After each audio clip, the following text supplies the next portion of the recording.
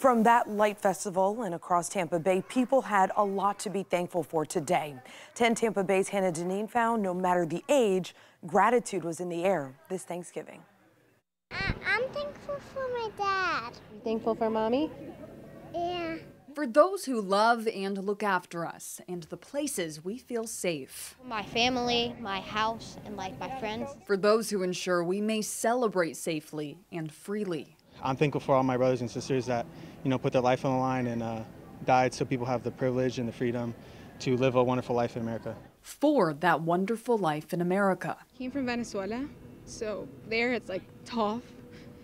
And here I have like my family, food, my dog, so I can't cry. Why am I crying?